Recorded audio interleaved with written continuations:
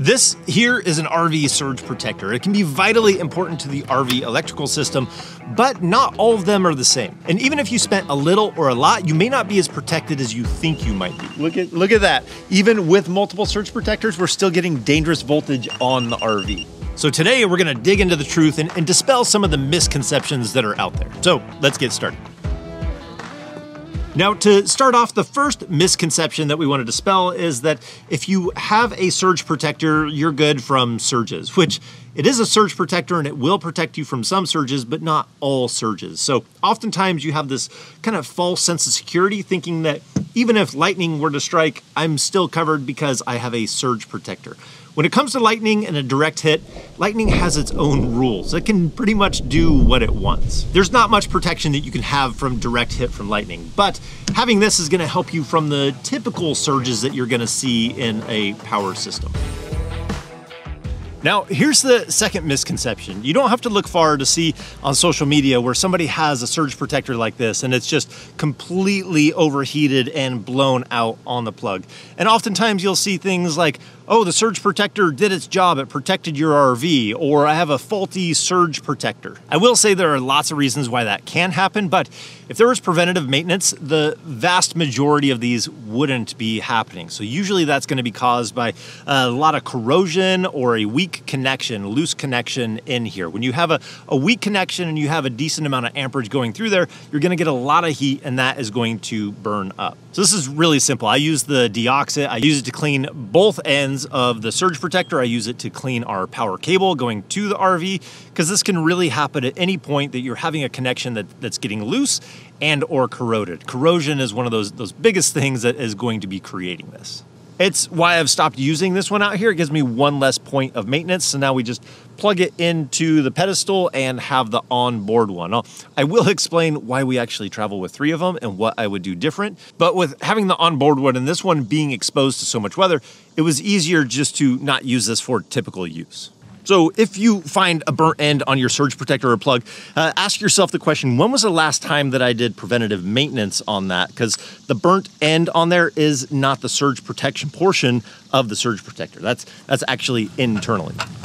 Now, while they all don't have the same protection, some have more than others, usually when I'm looking at a surge protector, I like the Power Watchdog because you can replace the surge module inside. Usually when it takes a surge, it's sacrificial. It's not gonna be able to work again. You either have to replace it, send it in to get it repaired, but Power Watchdog makes it to where you can just get a replacement surge module and you can open this up and swap it out. I actually do keep one of these on hand, so even if we have a power surge, we're not gonna be down for long. I just need to swap it out and we're back up and running. I think it's brilliant. They spend less time replacing modules and you spend less time down without a surge protector.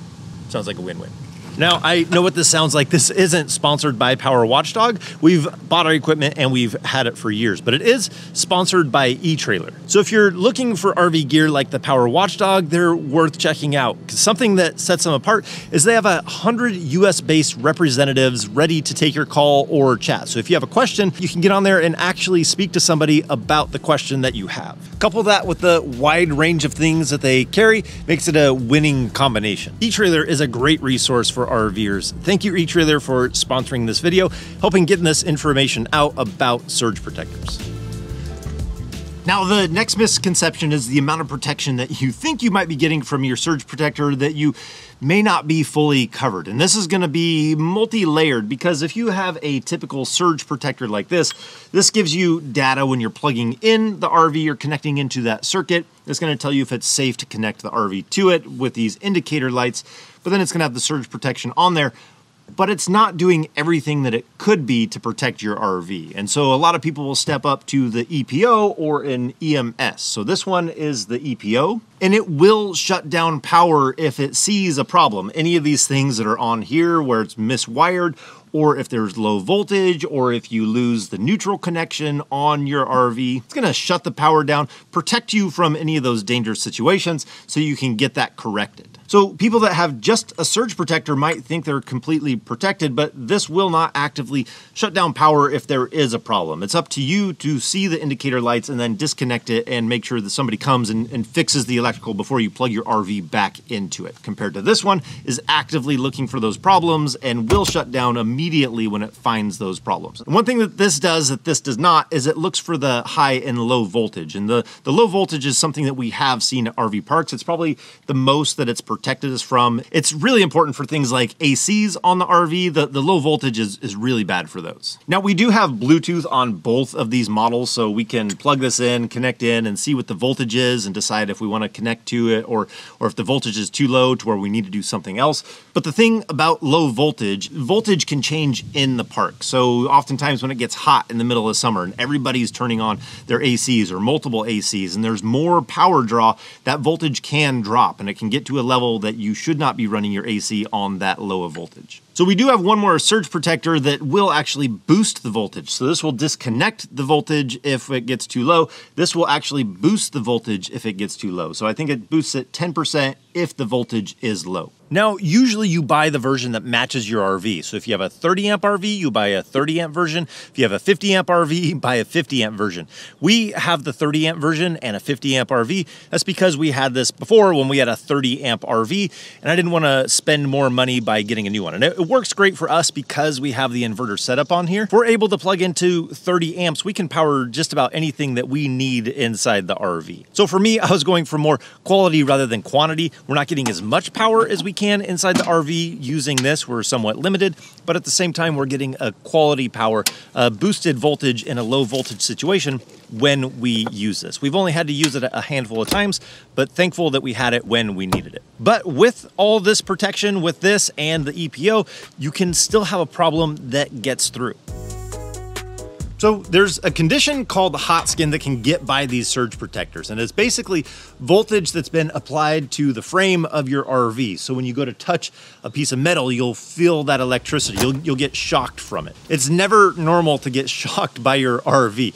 The best case scenario is to unplug it at that point and figure out what's going on. The problem with hot skin is it's not just one culprit that you always have to check. It could be a problem with the wire, it could be a problem with the RV park, it could be a problem with an RV down the chain. It could be a problem with your RV. So you have to be able to track this down and figure out where the problem is. So for these situations, I keep a little tool. It's a non-contact voltage detector. So this isn't the end-all be-all, but it's a great indicator to see if you fix the problem. So rather than touching the RV over and over again, turn this on and it'll detect if there's voltage there. So this is pretty simple. You just turn it on, you get close, and you can tell that we're having voltage on the RV. So then you tell the park or wherever you're at, let's try and fix this situation. And then as you try and troubleshoot it and check things, come back and check for voltage. So this is our first indication that we probably fixed that problem. But this is something that can get through the surge protectors that not all RVers know about. As a side note, we did replace an EMS that we had on board for the Power Watchdog because it did let a reverse polarity through once that the Power Watchdog caught when we were just using the surge protector. So it did make us want to switch over to the EPO because it seemed to catch a little bit more. Now, my preferred setup, because I mentioned we have 3 surge protectors. You don't need 3 surge protectors, but my preferred method is having the onboard one. I like the Power Watchdog. It does a great job. I like having it hardwired on the RV. I have no problem with the ones that plug in outside. You just have a little bit more maintenance. The hardwired one, they're so simple once you already have it installed. I also like having the auto former on hand for those low voltage situations to bring in that quality power to the RV. So those are kind of my 2 standbys. And then we have that 3rd surge protector. It's the surge protector and a circuit analyzer to give you that information.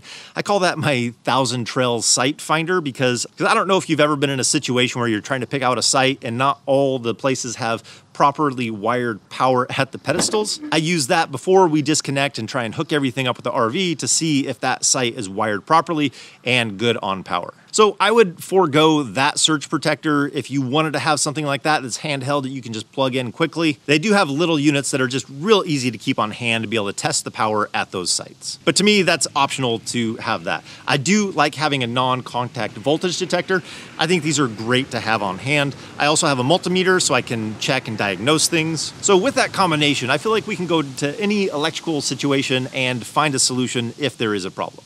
Another important thing that should be mentioned is when you're connecting your RV to power, you should have the breaker turned off. If you're using portable protection, then you plug that in, then turn the breaker on, check the circuit analyzer. If all is good, turn the breaker off, plug in your RV, and then turn that breaker back on. That's best practices. If yours is hardwired, just have the breaker off, plug in your RV, turn on the breaker, and you're done.